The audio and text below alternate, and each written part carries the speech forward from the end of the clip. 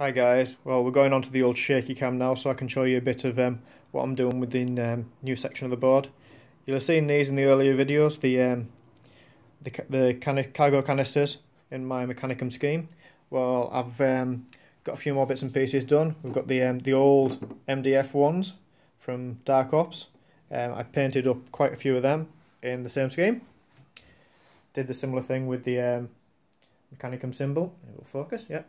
And the numbers. So we've got them. I've painted up the smaller crates and the barrels just in a quick scheme. Now I am using, you'll notice this board was what I was actually planning on using for the Zone Mortalis. I have actually bought into a Kickstarter for a proper kind of MDF Zone Mortalis set, so that's gone out the window, so I'm using this as a Mechanicum Supply Depot. This, well, you're probably wondering what this is. This is the base for a crane. Now, I'm still working on this at the moment. It needs a bit of green glow on the back and a few transfers and things put on it. But that is just a £10 crane I got off the internet, child's toy.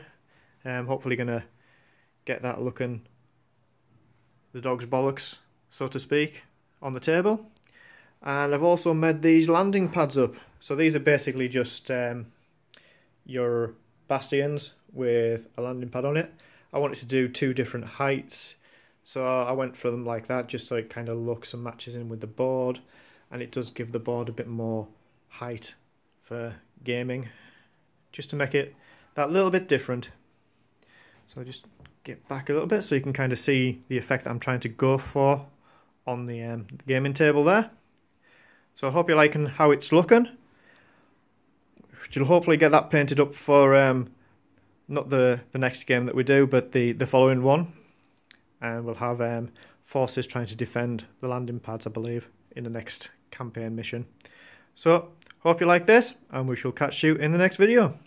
Bye now.